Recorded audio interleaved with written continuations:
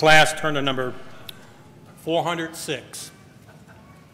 406.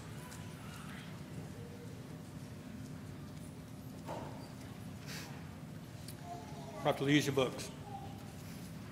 Some glad morning when this life is o'er, I'll fly away to God's celestial shore. I'll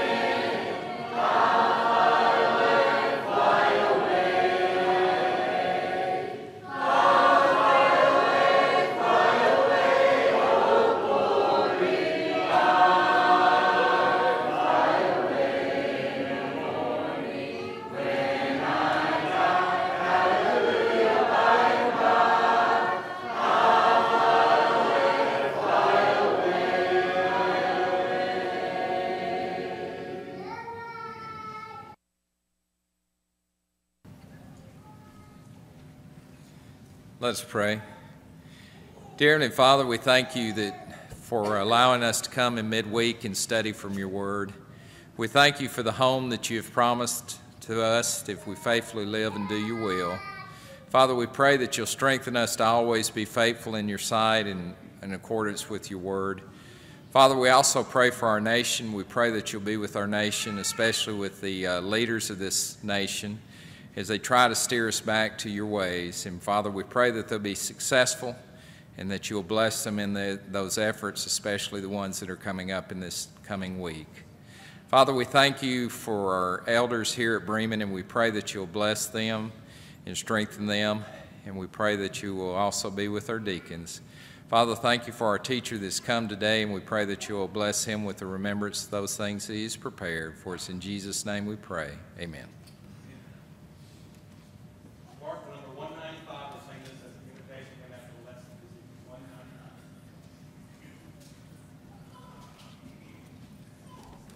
Good evening. So thankful to welcome a good crowd here this evening for our midweek Bible study and continuation of our summer series. We do have visitors among us. We are so thankful that you're here and invite you back anytime you can be with us here at Bremen. Let's dismiss our classes now: nursery, preschool, kindergarten, and elementary school.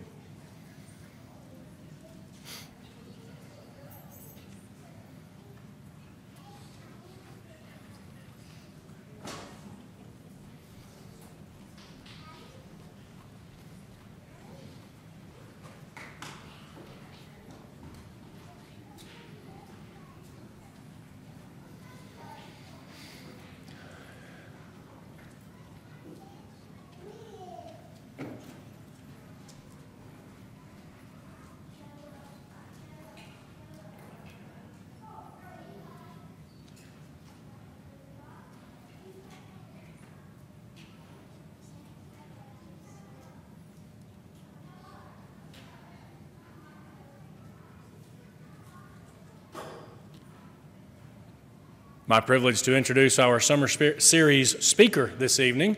Brother Joe Engelbird comes to us from just down the road at the West Georgia congregation. He is no stranger to us in this area, and we are thankful for the opportunities we've had to work with him. Specifically, Joe was the brand new first-year chef at Camp Inagahee this year, and we all gained weight during camp, even though we were out running around. He took care of us very well. He is an excellent Bible scholar, and we are certainly thankful to have him. Looking forward to what he has to tell us this evening in our summer series. Joe?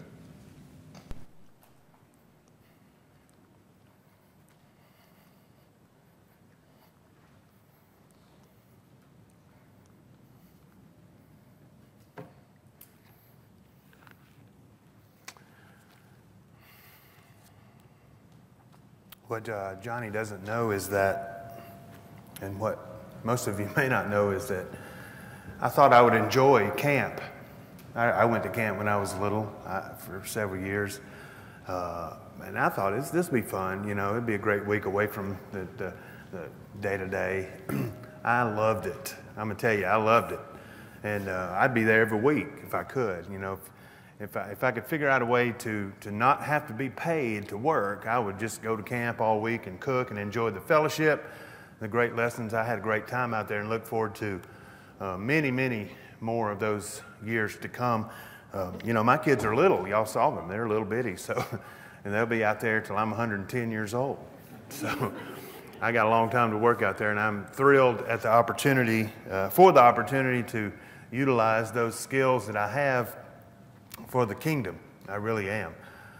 So I appreciate that. I also appreciate very much the elders here at Bremen for the foresight they have to put together a summer series to encourage you and encourage me. I appreciate that very much. And also for the opportunity to be one of the speakers on the summer series. I don't know who else were your speakers, but I have not endeavored to go to preaching school, so I don't know if that gets me a letter grade cut already from the grades you might give me for speaking, but please don't hold it against me since I'm not some sort of trained preacher. I spend a lot of time in the kitchen, so but I love to do it nonetheless. I don't think there's nothing wrong with that. But I certainly appreciate the opportunity to share this lesson with you, and Chad extending the invitation. It's great to be able to be here. He assigned to me, he gave me several topics, and we picked for the topic for this evening, Waters from the Rock at Rephidim.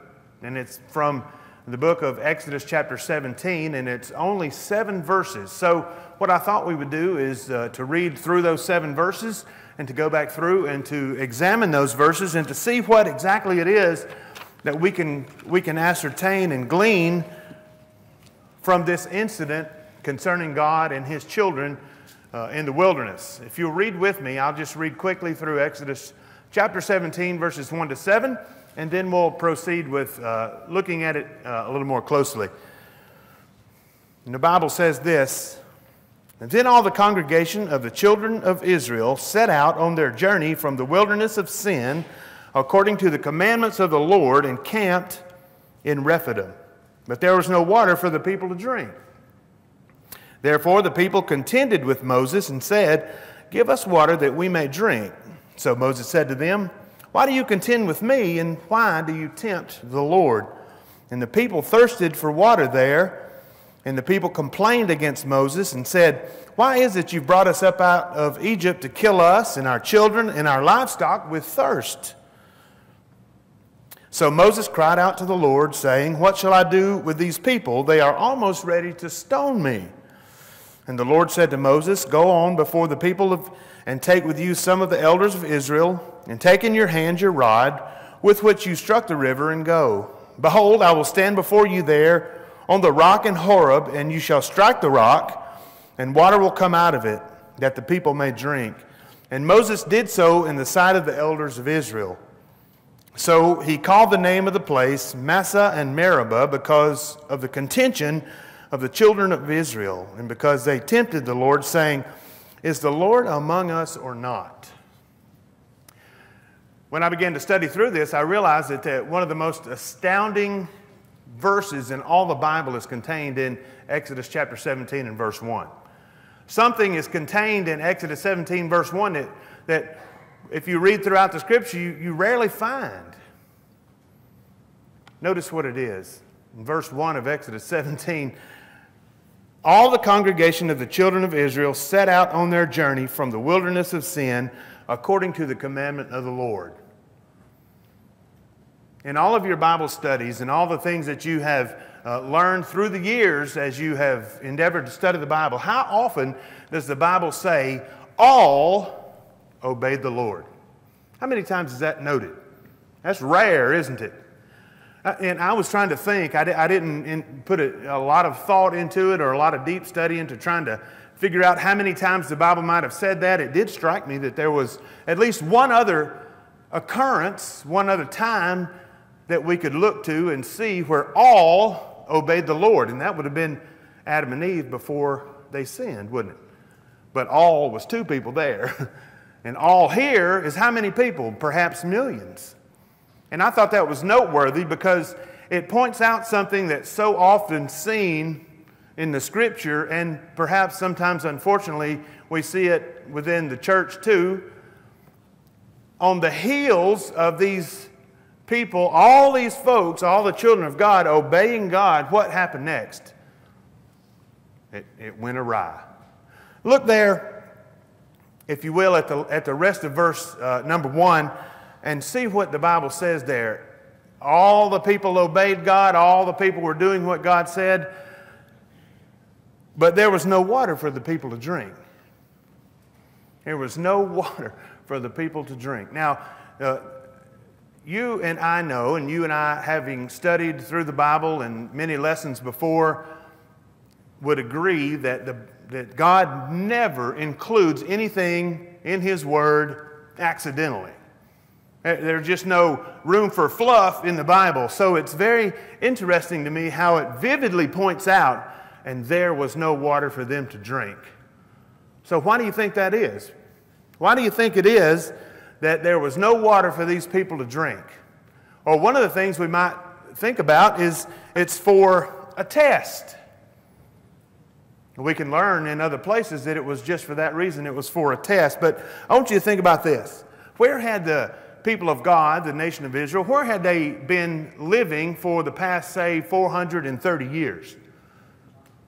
In Egypt, in particular, the region of Goshen. Was that a fertile region? Is that a place where they could raise a family and have their livestock and these things? They didn't worry about water in this place, did they? And so for centuries, they had been well cared for by God. Even as they exited Egypt through the Red Sea on dry land, all the way to where they are now in Rephidim, had God not cared for them and provided for them.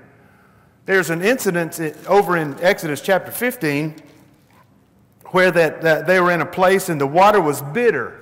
You recall that? You may have even studied through that in this summer series about water. And the water was bitter there, and Moses was instructed to do what? Put a branch or a tree or some kind of thing down in the water and it became sweet. You recall that incident?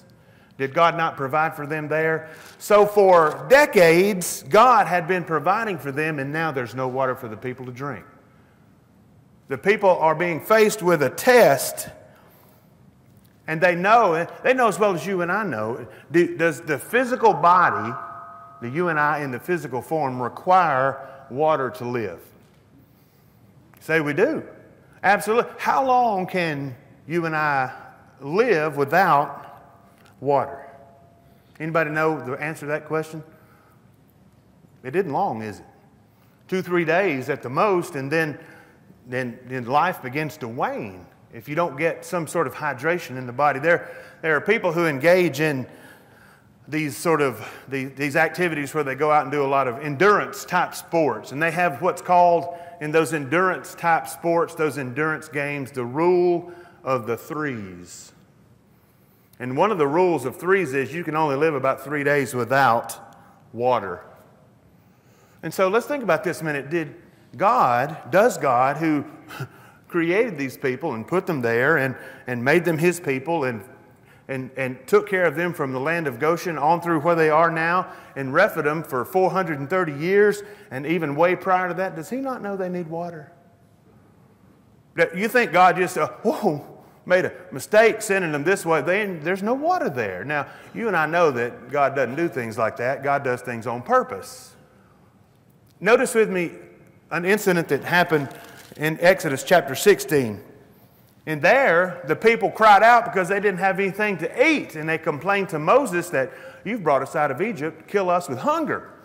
Back in Egypt, we had everything we needed to eat. We had bread, and to the full, we had meat. And we had all these great things. But in Exodus 16 and verse number 4, the Lord said to Moses, "Behold, I will rain bread from heaven for you. And the people shall go out and gather a certain quota every day." What for? What does it say there?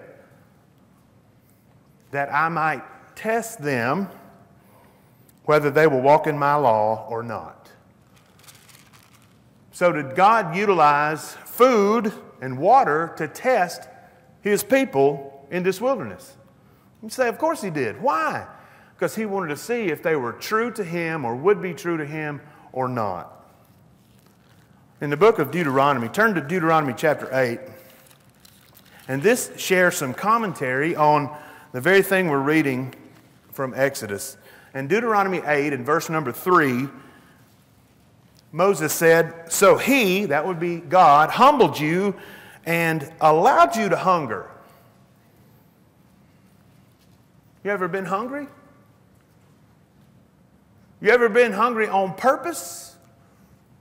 You know, we live in a time when it's popular for people to say, you know, if you have faith in God, if you believe in God, God's going to bless you. God's going to give you, a Maserati. That's what I've always wanted, a Maserati. I don't know anything about a Maserati, but I know that sounds cool. So if I have faith in God, I'm going to get a Maserati. I'm going to get a house on the hill, and I'm going to have so much food. I'm just going to sit there and eat till I can't eat anymore.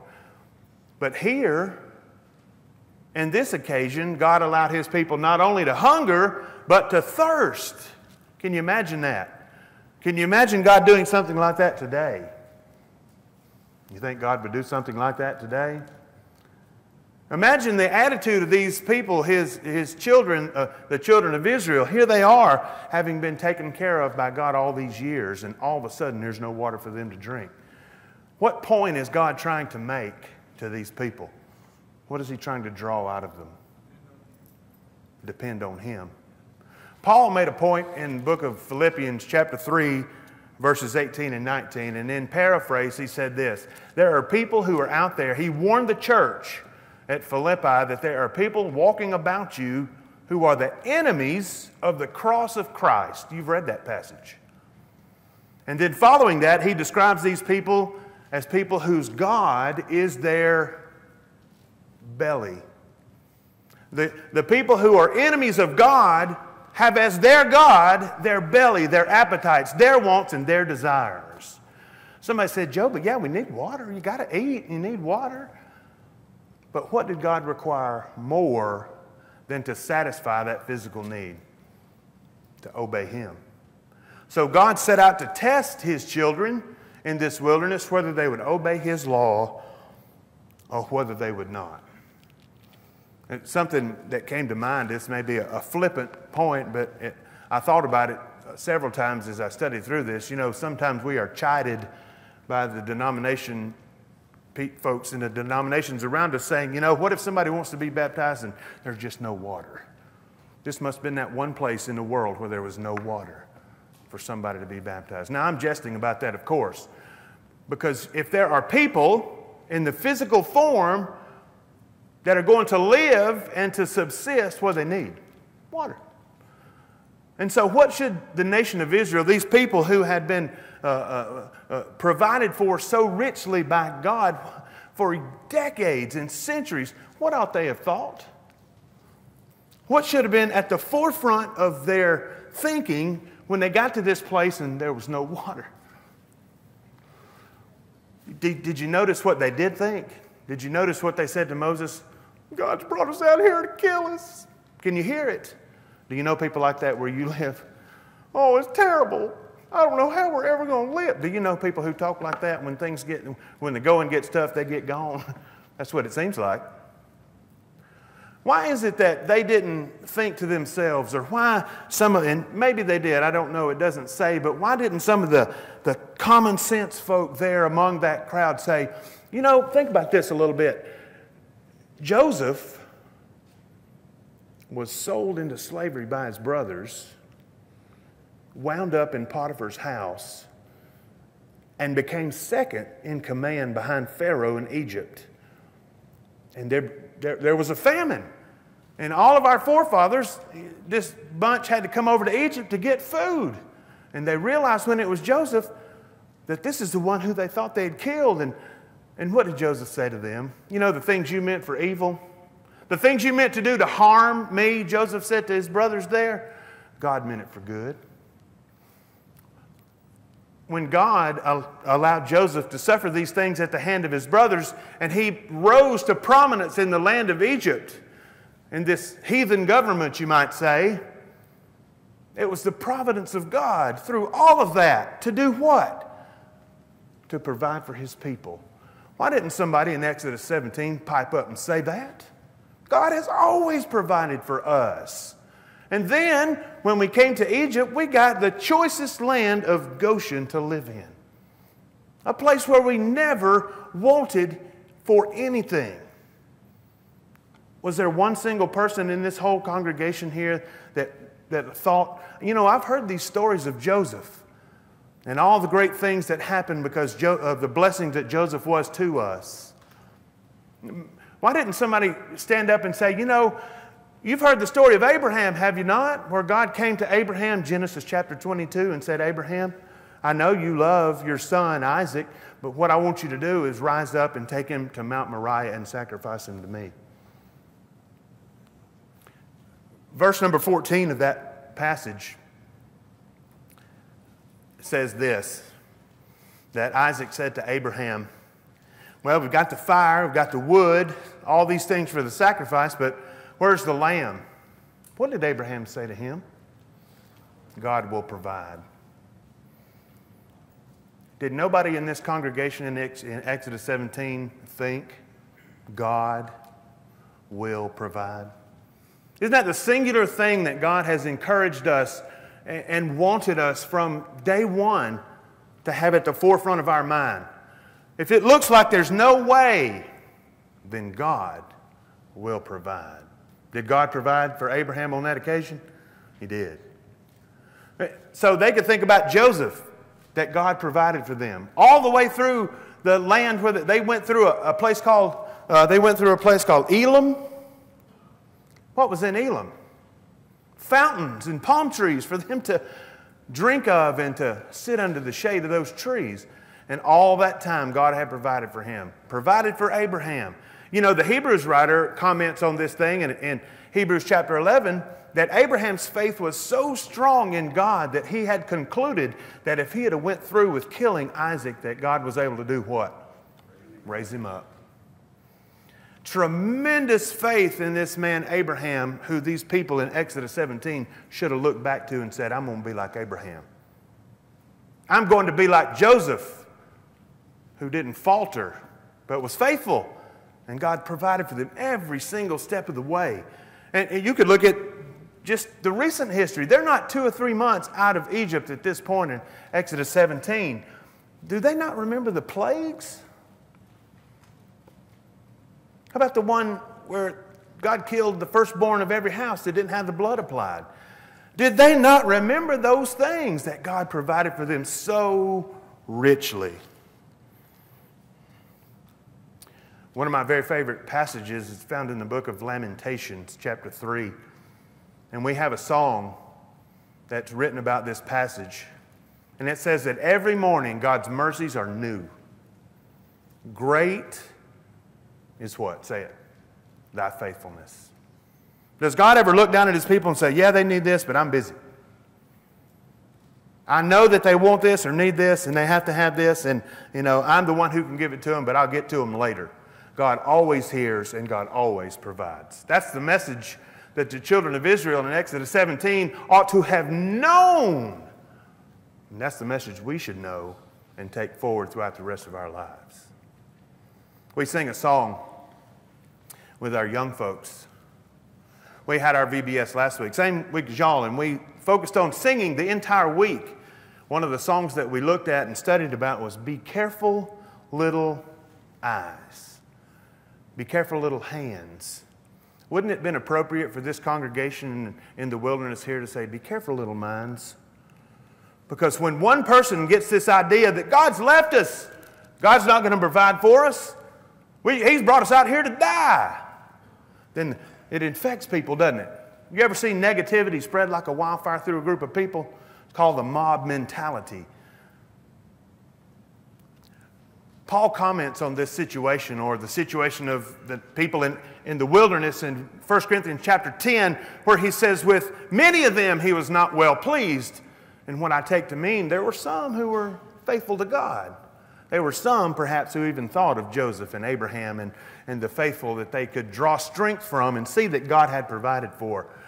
And they should have said to those others, be careful what you think, because you can talk yourself right out of faithfulness if you're not careful. So this passage where we're studying about the water from the rock leaves us with a great many lessons on faithfulness.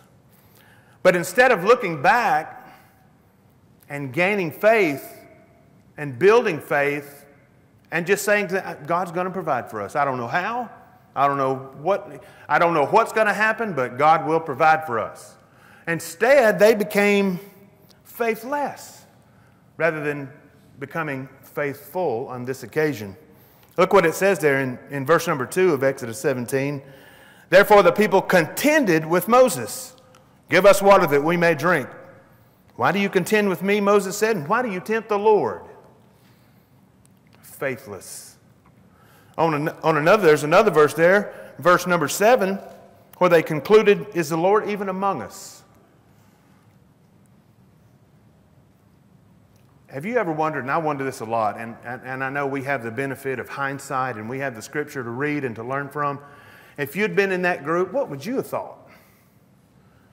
Because I don't mean anything by this other than, did they not remember the things they had just seen? Do they not remember that God had just given them manna? He had saved all in their... Do they not know these things? And yet they say, is God among us? Where's God? It just seems incredible that they had went from all the congregation obeyed in verse 1 to verse number 7. Is God even here? Where's God? We're out here by ourselves. We're going to die. And that's not what God wants from them or wanted from them, and that's certainly not what He wants from us. And you can look throughout the Scripture in a number of places.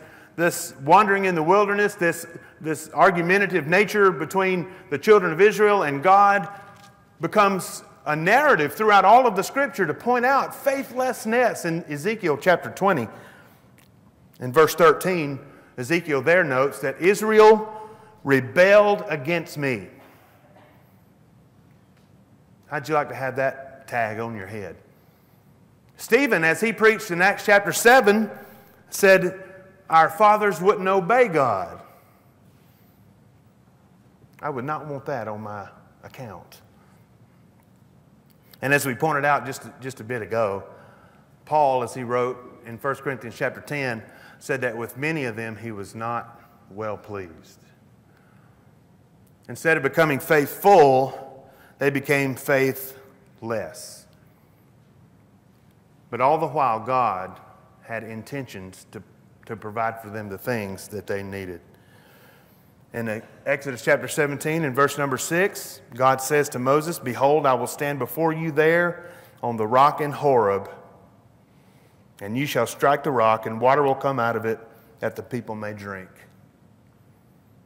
You read that, and that's exactly what I would expect God to do, provide somehow water for the people to drink.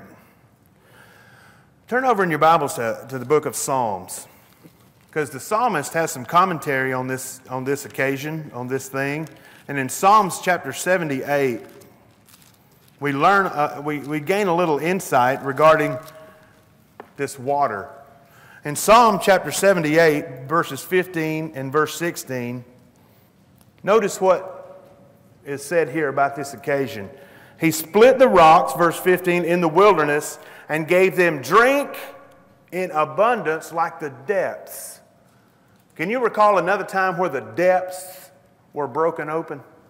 What happened then? It flooded the whole world. So when Moses did as the Lord commanded in Exodus 17 and struck that rock, did it trickle out? Was it just a little old stream? I've been, many years ago when I was little, I'd go out in the woods, walk around. I don't do that stuff much anymore, But anyway, back then there were creeks everywhere around where we lived. And some were just a little old trickle. It wouldn't give anybody any amount of water. But what does the psalmist say about this? It was like the depths. And verse 16, he also brought streams out of the rock and caused waters to run down like rivers. When God provided for the children of Israel in Exodus 17 by having Moses strike that rock, he wasn't just giving them a little trickle. He gave them water in abundance to drink. Exodus chapter 12 notes that there were 600,000 men, not counting the children. It doesn't say anything there about the women. And some estimate that there could have been up to 4, maybe 6 million people in this caravan as they marched into the wilderness. Can you imagine how much water is required for this group of people in this room every day? How much do you reckon? 1,000 gallons? 10,000 gallons? I don't know. I'm making it up. How much water would be required for a number like this? 600,000, 5 million, whatever it might be. How much water did God need to give them? Water like rivers. Water out of the depths. See, when God does it and God provides, it is sufficient for everybody. In Deuteronomy 28, there's another sort of, it's necessary to want to think about these things and to read them. And this has to do with some, maybe a little bit different of a time, but it has to do with the same principle that God will provide for those people who do what He says. Read with me here in Deuteronomy 28 just a little bit. Now it shall come to pass, if you diligently obey the voice of the Lord your God, to observe carefully all of His commands, which I command you today, that the Lord your God will set you high above all the nations of the earth. And all these blessings shall come upon you and overtake you because you obey the voice of the Lord your God. Blessed shall you be in the city, and blessed shall you be in the country. Blessed shall be the fruit of your body, the produce of your ground, the increase of your herds, the increase of your cattle, the offspring of your flocks. Blessed shall be the basket and your kneading bowl.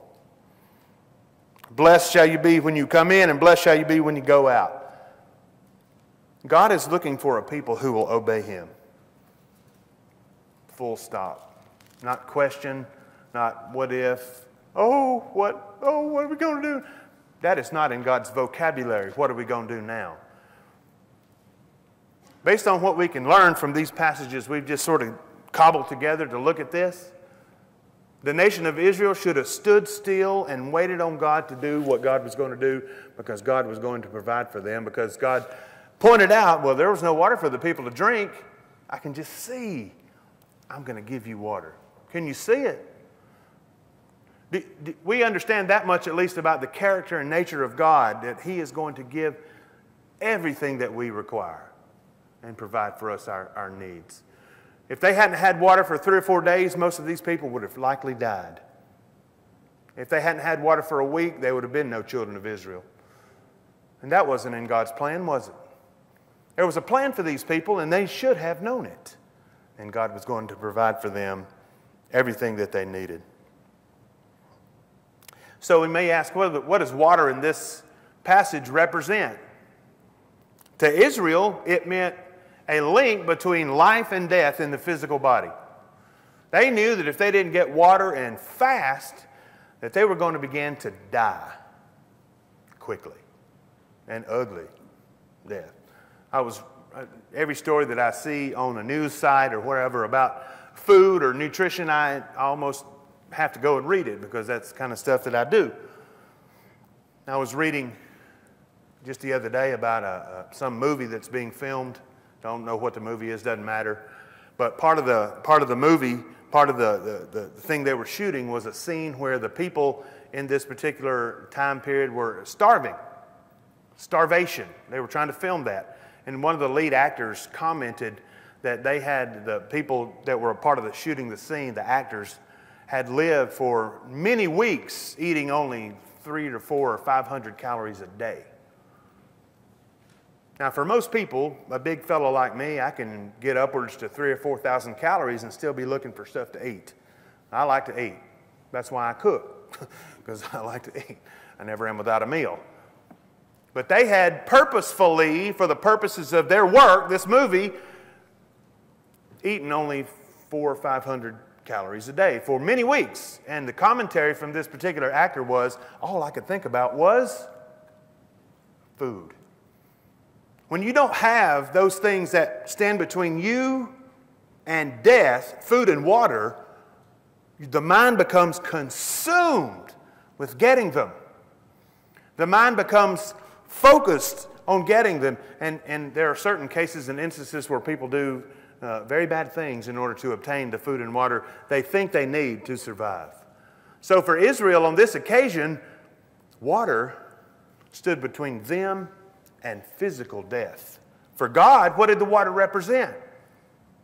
A test.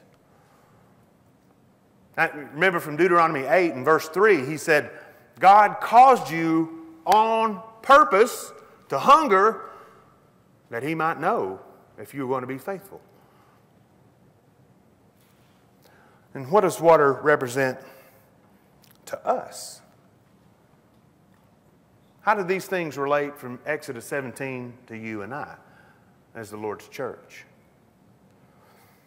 You no doubt have already thought in your mind of John chapter 4 and verse 14, Jesus' conversation with the woman at the well. What did Jesus say to her? If you're really thirsty, if you really need some water, you would have asked of me, and I would have given you that water where if you drink it, you'll never thirst again. See, the implication that we can draw from Exodus 17, verses 1 to 7, is that Israel needed physical water. God used water as a test for the nation of Israel. And if we don't drink of the life-giving water that Christ gives, then we'll have no life eternal. We'll have none of it. So for our learning, when we try and ascertain the principles talked about here in Exodus 17, what are some things that we can glean from the way the children of Israel reacted to God on this occasion, and things we can learn from the things that are written here? If you will, Hebrews chapter 3. We're just going to read these and let the Bible say them. Hebrews chapter 3, beginning with verse number 8. Do not harden your hearts as in the rebellion, in the day of trial in the wilderness. That ring a bell? Verse number 9, where your fathers tested me, tried me, and saw my works 40 years. Therefore I was angry with that generation and said, they always go astray in their hearts, and they have not known my ways. So I swore in my wrath, they shall not enter my rest. And the Hebrews writer goes on there saying, beware, brethren, lest there be in any of you an evil heart of unbelief in departing from the living God. What do we learn from Exodus chapter 17? That the nation of Israel had a choice to make. What they should have done is stuck with what they were doing in verse number 1. All obeyed. But there was verse 2. And they began to complain. And they began to murmur. And they began to chide Moses. And they began to question whether God was really on their side. And the Hebrews writer implores us that we not make that same mistake. That we stay faithful. We realize that no matter what circumstance might look like in our world, and I appreciate the prayer just a moment ago as we opened our class, but we look up in our country today and we may have this tendency to think, oh, it's over.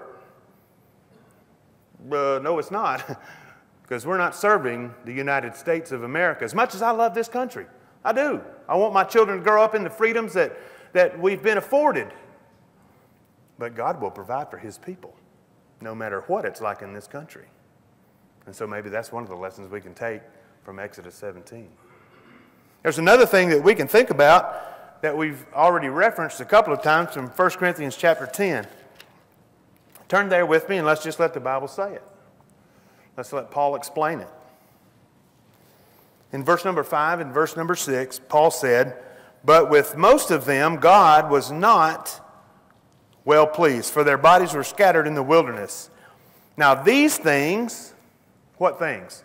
Exodus 17, complaining against God, disobeying God, all the things that we read of through the history of the children of Israel, these things became our examples to the intent that we should not lust after evil things as they also lusted.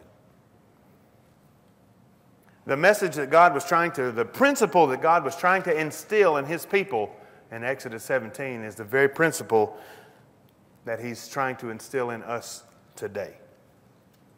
Be faithful to me, I will provide for you.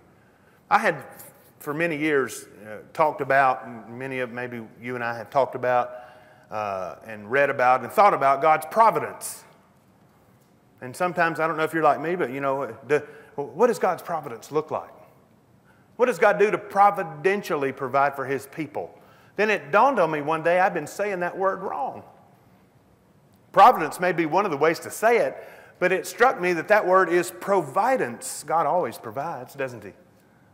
Can you think of a time in your life that God didn't provide for you all that you needed?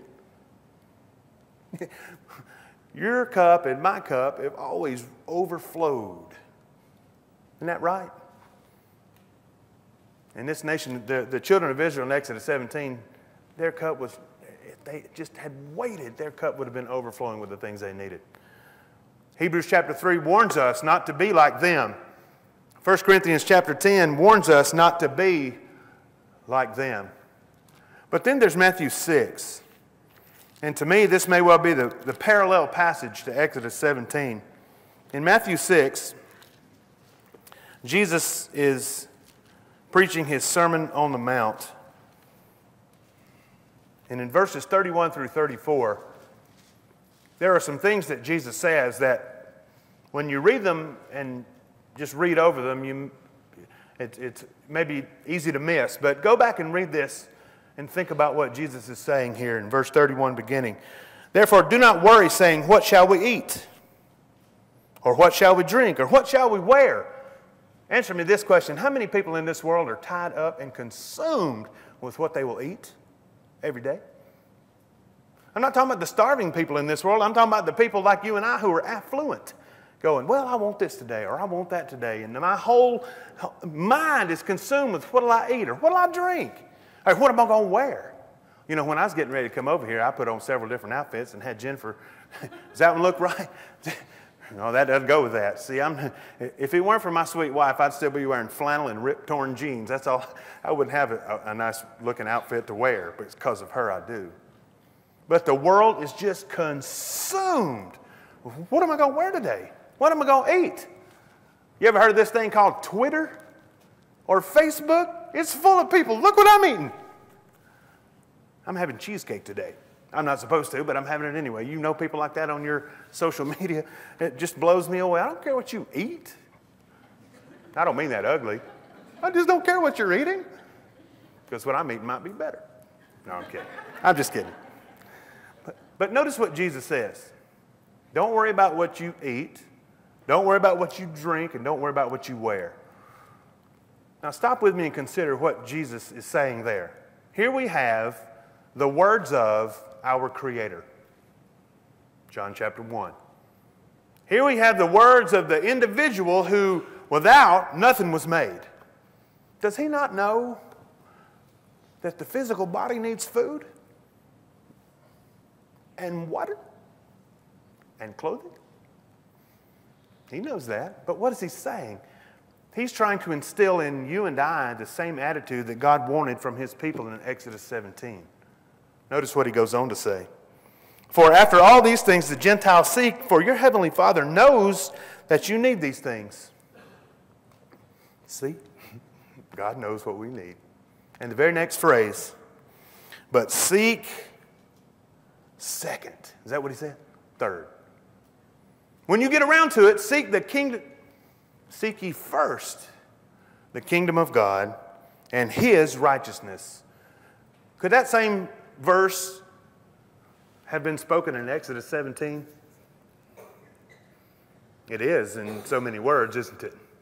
In so many words, God said to them, if you would just listen to me, if you would just be faithful to me, If you would just wait on me, Isaiah said, and I don't know the verse and the chapter or whatever, but he said, if you'll wait on the Lord, you'll mount up with wings like eagles. Didn't he say that? If we would just wait. And that's a great passage there in Matthew 6. There are several other things. I hope we get to them. John 6, where Jesus feeds the 5,000, John's account of it. He feeds the 5,000 with a couple of fishes and some barley loaves, all these 5,000 people. And his disciples say, well, this isn't enough food for a boy. This is a boy's lunch. How are we going to feed all these people? And how many baskets of fragments did they take up? 12? So what does that point out? God in his providence will always give us more than we need, as much or more than we need.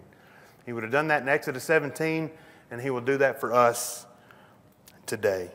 Matthew chapter 10, 29 through 31 is a great passage there where it's talking about where God, about the sparrows. Are not two sparrows sold for a copper coin, and not one of them falls to the ground apart from your Father's will? The very hairs of your head are numbered. Do not fear, therefore. You are of more value than many sparrows. Does God regard his creation, the sparrow? Sure. It's a beautiful bird, I'm sure. I don't know if I've ever seen one, but I'm sure if God made it, it's good. He said so. It's very good, very good. But guess what your soul and my soul are worth? Much more than sparrows. Much more than many sparrows. So God will provide for us. And on we could go, but we need to finish on this point, because that bell must mean I'm about to get the cane. And they're going to yank me off. This point needs to be made, though. That God instructed Moses to strike the rock, and water would come forth. Strike the rock, Moses, and you'll have all the water that you need. You'll be saved if you strike the rock. Your lives will be preserved if you strike the rock. 1 Corinthians 10, and we have referenced that passage a number of times, refers to the rock that they all drank from in the wilderness, and that rock was Christ. So hold that point. In John chapter 4 and verse 14, what did we mention a minute ago? The water that Christ will give us will satisfy our spiritual thirst eternally. So the rock that provides the living water, God struck. Turn with me, if you will, to John chapter 19. John 19, verses 17 and 18. And he, bearing his cross, went out to a place called the place of the skull, which is called in the Hebrew Golgotha, where they crucified him and two others with him on either side, and Jesus in the center. In John chapter 34, you know what that says, I know. That centurion came forth and pierced the side of Jesus. And immediately what came out? Blood and water. Isaiah in Isaiah 53 in verse number 4 says that Christ was smitten of God. In verse number 5, he was wounded and he was bruised. And in verse number 10, Isaiah says this, it pleased the Lord to bruise him. Brothers and sisters, there was a time when God told Moses to strike the rock because it would provide water to sustain the physical lives of the children of Israel. But there's a day in history, the day that Jesus went to the cross, where God stood forth and struck the rock of ages, and the life-giving blood flowed out that will give you and I life forever. And I think when we look at Exodus 17, that's the takeaway message. Because how is it that we obtain that blood? How is it we contact that blood? Same way they would have gotten that water if they'd have waited. Obey God. And that water, that blood will cover us when we obey his gospel.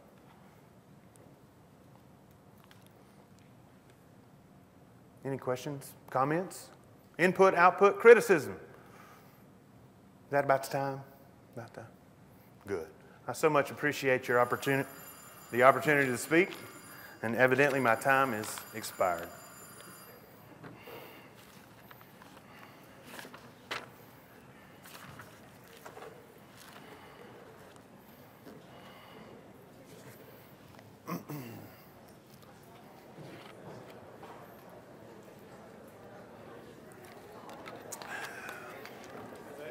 Thank you, man. I appreciate that. Appreciate that. That's good preparation. Yeah, thank you very much. Delivered very well. I appreciate the invitation, man. I tell you, that means a lot to me. It really does. And now everybody knows that.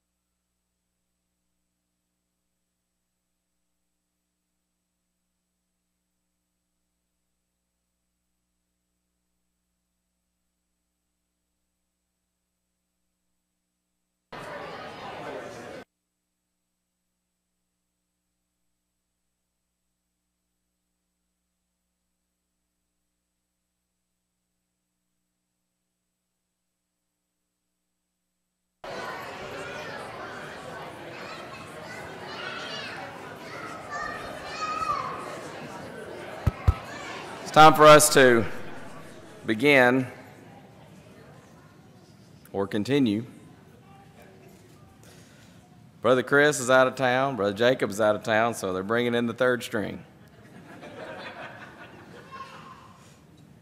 For prayer list updates, just see our screen and also the bulletin for those who are on our prayer list, and you'll receive updates for those. Keep those people in your thoughts and prayers. Just a few area events, or our events we want to announce first, and then a couple of area events. We are going to host the area-wide singing here at Bremen this coming Friday night. This will be at 7 o'clock. Please bring finger foods to help feed our visitors afterward. That's this Friday night at 7 o'clock. There's also a sign-up sheet in the foyer for the Ladies' Day in September. This is for breakfast for the Ladies' Day, correct? So that'll be to provide breakfast. So there's a sign-up sheet in the foyer. That's for our Ladies' Day coming up in September. And then area events. Rockmart's going to have a VBS August 2nd through the 6th at 7 p.m. each night. Bowden is going to have their annual gospel meeting August 2nd through 6th also. B.J. Clark will be the speaker for that. For any other details concerning other area events, just see the bulletin and or the bulletin board. By the way, the invitation song has been changed, so make sure you mark number 672. This is something Joe's requesting to go along with his material. All right, so that'll be our invitation song. I know we had another one, but that's, and you said Brian has that, right? Number 672, that'll be the invitation song. No other announcements. I'm going to turn it over to Brother Joe for the invitation.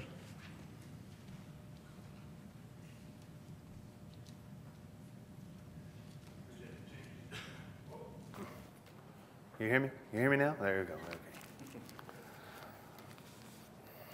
We looked at tonight in the lesson regarding the water from the rock at Rephidim, a statement made by the children of Israel in verse number 7 of Exodus chapter 17. And for some reasons that may seem outlandish, given all the things that they had seen in the recent past and in the history of their own people, they concluded and asked the question of Moses, is the Lord among us or not? Where's God? We're out here about to thirst to death, and where's God? Can't be found. We need Him, and He can't be found. In Psalm 78, talking about this same incident or a similar incident, the psalmist comments on this, saying that the children of Israel even went so far as to ask, can God even set a table in the wilderness for us to sustain ourselves? Is God even able to do what He says He will do? Can you imagine the audacity of a people who are supposed to be the people of God to make such a statement? Is God here or not? And if He is here, can He even do anything to help us? Those are strong words. Strong words for the people who should be and or were called the children of Israel, God's own people. But there are people who walk around in our own day and time and ask the question, is there even a God?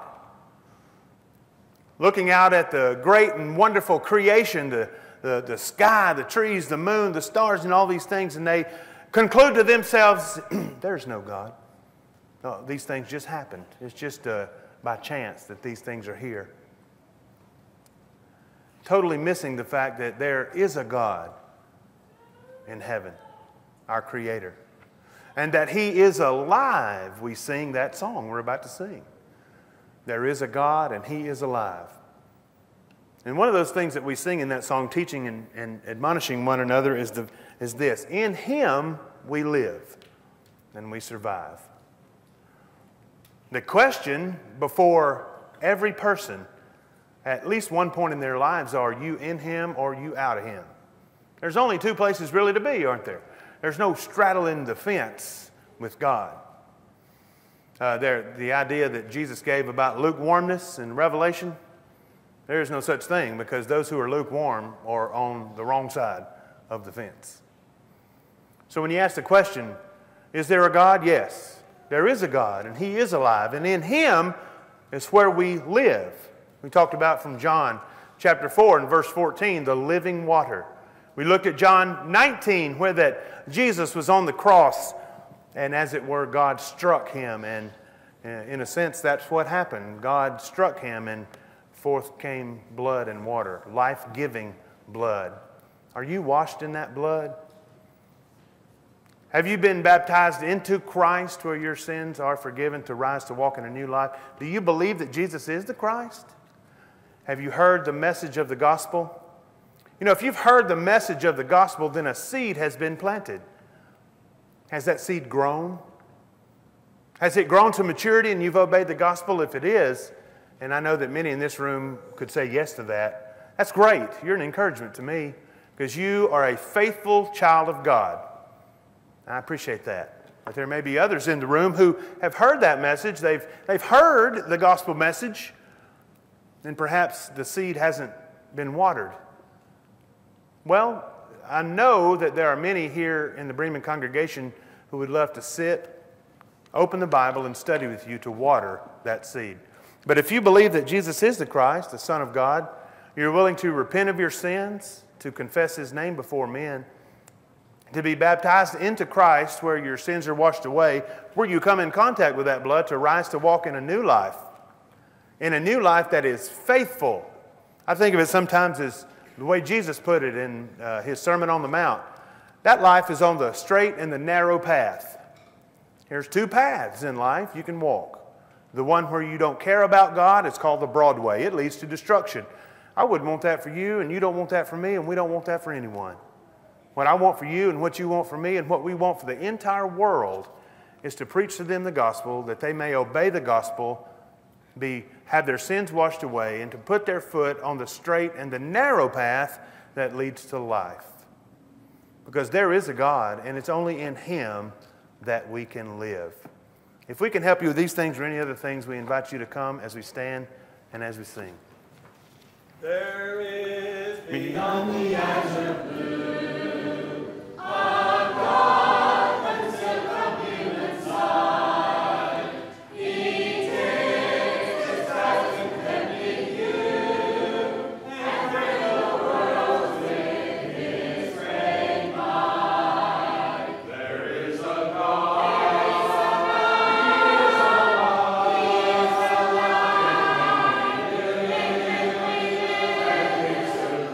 And we survive.